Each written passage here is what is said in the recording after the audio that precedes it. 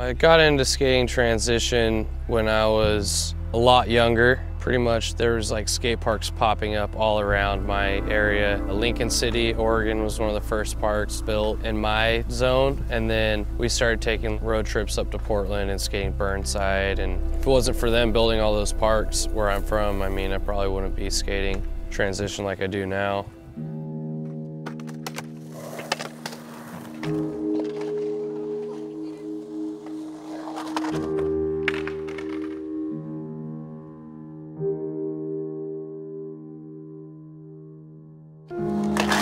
Yeah.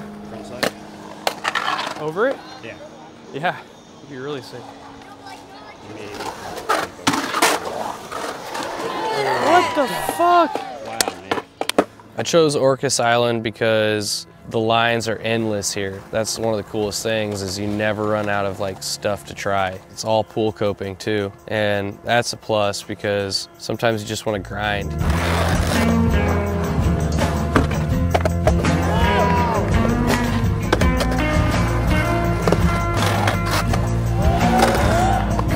Josh Henderson, Peacock. Been friends with him for like a really long time and grew up skating and filming with him on different missions. And he told me he's never been out here before, so I like really wanted him to come out here and see like one of my favorite places to go skate.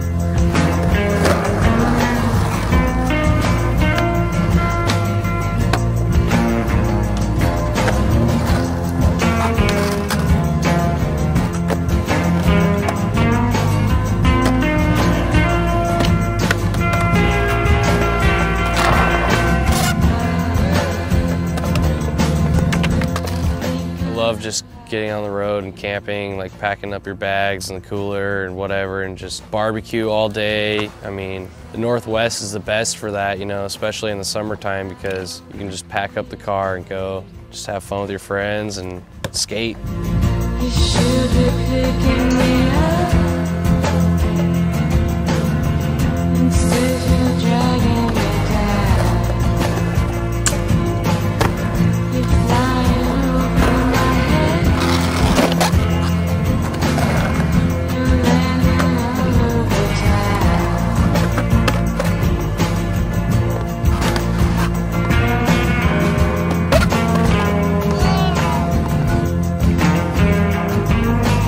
If you're looking for a good road trip or whatever, come out here in the summer, camp, swim, fish, skate. It's all really fun. I mean, you can just go in circles around here all day long and it never gets old.